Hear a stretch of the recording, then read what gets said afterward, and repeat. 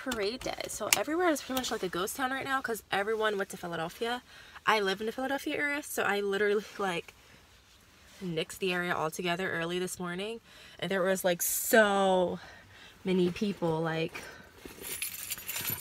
already walking like first thing in the morning at like 6 a.m. I think I left the house. Insane. So I have class today, so I want to make sure I got on campus on time. But yeah, so today's the Eagles parade, and I'm one of the few people who are actually going on with my day, like as usual. Mostly because I have class. This is my senior year. A lot of my courses today are going over reviews, and to me, maintaining my 4.0 is extremely important, as nerdy as that may sound. Plus, I'm a mom. My kids still have school. Like, my youngest had a school trip this morning. Alessandra wasn't necessarily feeling well yesterday, but today she's feeling a lot better. So my sister agreed to watch her for me, which made me very, very happy. That way I wouldn't miss classes because today's Thursday. So it's my long day, which means I start class at 11 and then I'm in class from 11 until 4:45. So it's a really long day for me.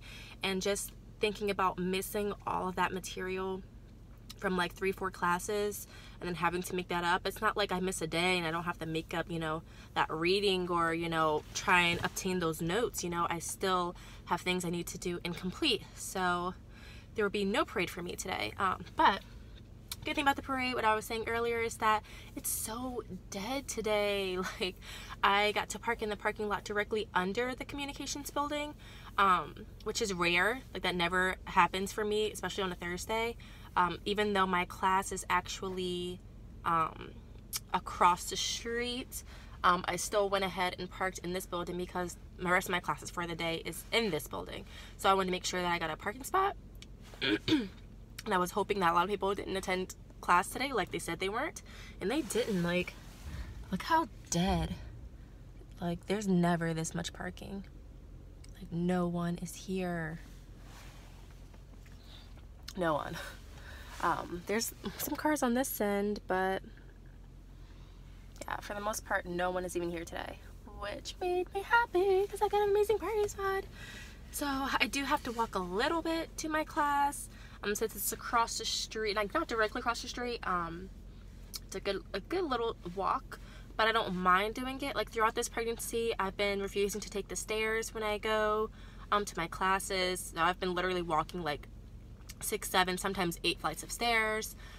Sometimes having to go down those same flight of steps just to move my car, because this is free 2-hour parking. So every 2 hours I have to like go back down those stairs, like move my, and like walk to like move my car. It's not like I go down the stairs and boom, my car is there. Like, I have to walk like outside. So even though I have not been able to go to the gym as much as I would have loved to, and I miss going to the gym with my fiance, I'm just thankful that my legs are not like sore or swollen or anything, and that for the most part I've been able to just take the stairs, which is good. So yeah, so I've been doing that. Yeah, so I have class. I don't get done until 4:45. So I have Ariella staying in school for the day, but we'll see how all of that goes as well. But yeah, let me start walking to class because it's almost 10:30.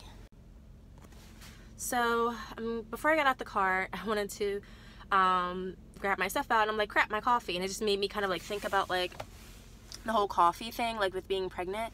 So over the past week or so, I've been drinking so much coffee, like not even a ton, just like a coffee a day or every other day, which is definitely not good. But I've been making sure I drink tons of like water or like juices and things throughout the rest of the day. I've also been making a lot of like fruit smoothies, like banana smoothies, because I'm not really a big banana eater. So I want to make sure that my potassium and everything is great, you know, things like that. So trying to still have healthy habits, but about 5 days now I've been trying to avoid caffeine, and yesterday I had the worst caffeine headache, and I was telling my fiance, like, I thought maybe I might have a sinus headache or something, like, I don't know, because the kids have been sick, but like I like came to the conclusion, like, it's probably just because I haven't had coffee in like the past few days, and I'm just like going through withdrawals or something. But I've been trying to do really good without consuming caffeine, because I can't really eat a lot of sweets. as it makes me super nauseous. Like, I've only been craving like salty, savory things. So for me, like, coffee is like my treat. Like, it's not super sweet.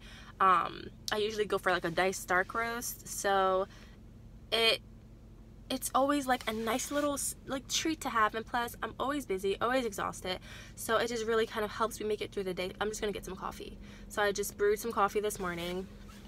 I don't know why my eyebrow looks like there's like a gap, and there isn't. Like, whatever. I was like, I'll brew myself some coffee. So that's what I did, but I put like mostly milk, a little bit of coffee, and then some whipped cream to kind of sweeten it up. Just a little bit, because like actual putting sugar in my coffee makes me sick. So I figured I'd do that. But it's just, I don't know, I just need to figure out ways to like have energy where I don't feel like I need a cup of coffee. Like, I just need to like sit down and just like research that out and just have an idea of like what I can drink or eat like that will actually give me energy throughout the day. Like, I'm taking my vitamins, I'm eating lots of vegetables and lots of fruits and drinking a lot of water, but I'm just so tired every day. And tomorrow I have I have work at 6 a.m. so I know I'm gonna be hella exhausted. And then like I still have class tomorrow, and then I have my doctor's appointment tomorrow, which I'm excited but also nervous about. I'm just going to my regular OB appointment. She's gonna, you know, listen to the heartbeat, like weigh me, things like that. But I'm always so nervous before my appointments, only because I'm just always fearful that something may be wrong, even though I know so far this pregnancy has been extremely healthy. So I'm just looking forward to that, because my next following appointment is for the second part of my sequential screening. And then in March we get our ultrasound and we find out the gender, which I'm so excited for. So hopefully tomorrow I will remember to record some of my appointment, or me, you know, going to my appointment. And hopefully today I will do a proper pregnancy update, like a car pregnancy update, which I tend to do a lot because I'm so busy. Like, I have work in the morning, and then I have class throughout the day. Then I gotta get the girls from school. Then I have to cook dinner and you know, make sure the girls are bathed and do like story time, walk the dog, you know, so many things to do. And my fiance helps out a ton, but this is also his senior year. I don't know if I mentioned that before. So we're both like running rampant, but we work really well as a team, and we are really good with like being patient with one another and just making sure that things are completed and done and prepared for the morning, so we're not super stressful. But yeah, so car chats have been my go-to lately, and hopefully it's not too bad for you guys. But I got to run to class, and then in between the break of one of my classes, I'll come back and do my pregnancy update. Until then, I'm going to listen to the Let's Make Out podcast with Gabe and Babe, which I love. I love, love, love it. I love them as a couple. I love their YouTube channel. I just feel like they're so genuine and so sweet, and they're little ones like little CJ and the newest little baby Reagan are super, super cute. So I love listening to their podcasts. I recently have been doing that. So I got my headphones ready. I'm not going to forget my coffee getting out the car this time.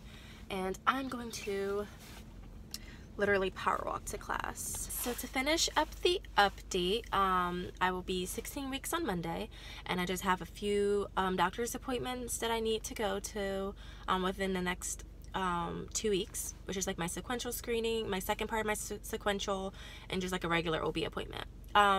For symptoms, I have been craving lots of vegetables, like Brussels sprouts. I've been craving kale. Like last night, my fiance made me like a huge like pot of like sauteed kale, and I literally ate the entire thing.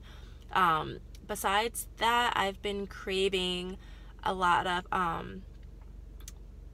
I want to say creamy things, if that makes any sense. Like more like sauces, like Alfredo sauce. So I've been eating a lot of like bread with Alfredo. This sounds terrible. This sounds like this is going to lead down a terrible road of like swollen legs and feet and like full-blown heart attack, like eating habits, versus like eating healthy. So yeah, that's what I've been craving. Those are the only two cravings I've had this week. I still have not felt little one move yet, which is a little disheartening because I'm so impatient about it. Like, I can't wait to feel a little guy or a little girl and just feel their little kicks and just their little movements, because that is like, you know, assuring me that everything's okay, and you know, I know that the baby's getting stronger and growing bigger, but I know the baby's doing that regardless. But it's like once you feel them kicking and moving, you legit feel pregnant. Like with this pregnancy, I have had very like mild symptoms in comparison to my daughter's. So for me, it's like having these symptoms are like reassuring me, like, girl, you are pregnant. Like clearly I know I'm pregnant, but it's just like, whoa, like I'm really like real life pregnant. I think I'm actually going to incorporate my doctor's appointment into this vlog. So my makeup, my hair, and everything is gonna probably be different in this next clip. So